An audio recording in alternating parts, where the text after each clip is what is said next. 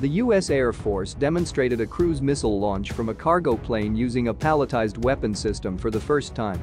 The test is part of the Air Force Rapid Dragon Experimentation program to achieve cost-effective mass delivery of long-range standoff weapons from non-traditional air platforms such as cargo planes. During the December 16 test, a MC-130J flown by an Air Force Special Operations Command operational flight crew received new targeting data while in flight, which was then routed to the Cruise Missile Flight Test Vehicle (FTV). Once inside the drop zone over the Gulf of Mexico, released surrogate JASSM-ERs in system-level flights conducted over White Sands Missile Range, New Mexico.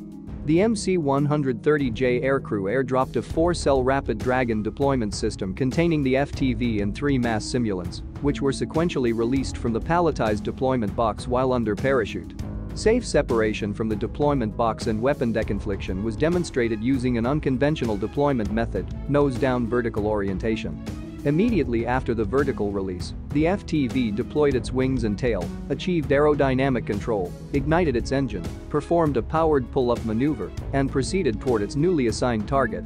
The cruise missile successfully destroyed its target upon impact.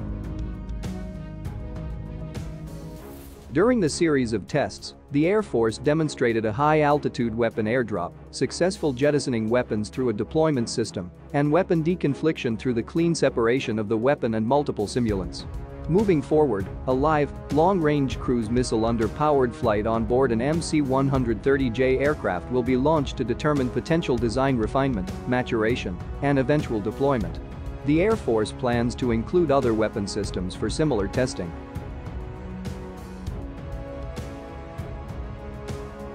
What is a Rapid Dragon palletized weapon system?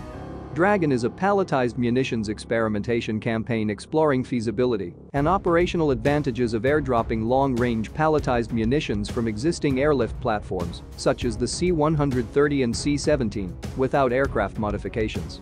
The multi-phase program brings together nearly 30 stakeholders from across DoD, Air Force Major Commands, Test and Evaluation Enterprise, program offices, and industry to develop and demonstrate the capability through modeling, simulation, analysis, demonstration and flight tests. The program, established in December 2019, expects to achieve powered flight within 24 months.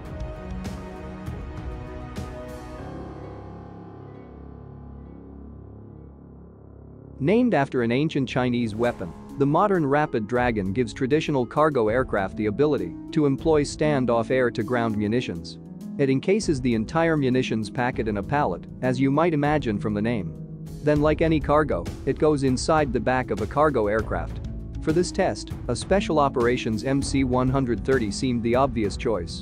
Then, like any other piece of cargo, it goes out the back door with a parachute. That's where things get interesting. Next, the actual weapon is released from the pallet, where it freefalls briefly before firing its engine and deploying wings. The AM-158 JASSM cruise missile used in the test has a range of around 500 miles.